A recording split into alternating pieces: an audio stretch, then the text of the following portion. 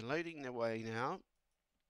Donna Paulson, the early firm at $3.80 into $3. Late push for Montana McBain into $4.80. A good go from box 2. Set to go. Green light on.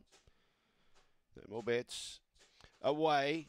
Showing good speed, Swansea Kerry got across, found the lead. Donna Paulson, well, back in the pack trying to make ground. Now here comes Montana McBain to chase out after the leader. On the inside was Diamond Model.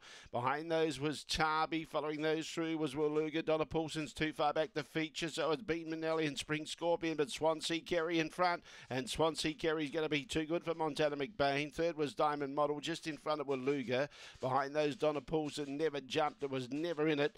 Then in turn we had Bean Manelli, Spring Scorpion. Tarby did a tumble towards a catching pen, but picked itself up, and it's over there with the other greyhounds. 23.20 the time. 5 beats 2 and 1.